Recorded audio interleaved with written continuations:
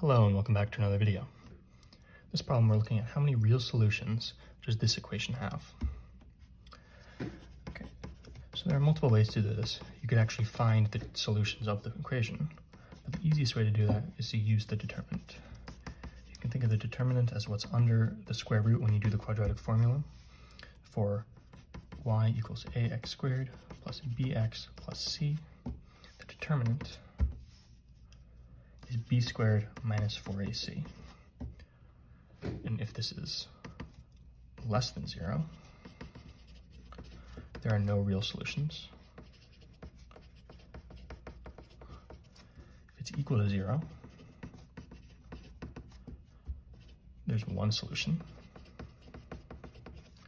If it's greater than 0, there's two solutions.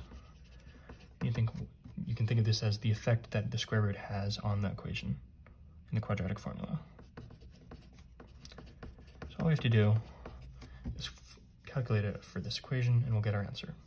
So b squared is 12 squared minus 4 times a, which is 2, c, which is 6. And we just have to calculate this and see what it is in relation to 0.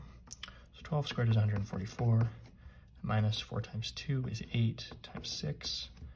Calculate that is 144 minus 8 times 6, which is 48, which is 96, which is greater than 0. So that means, based off of the rules that we just set out, it's greater than 0. That means there's two solutions, real solutions, to the equation y equals 2x squared plus 12x plus 6, which is going to be our answer B. As always, thank you for liking and subscribing, and I'll see you in the next video.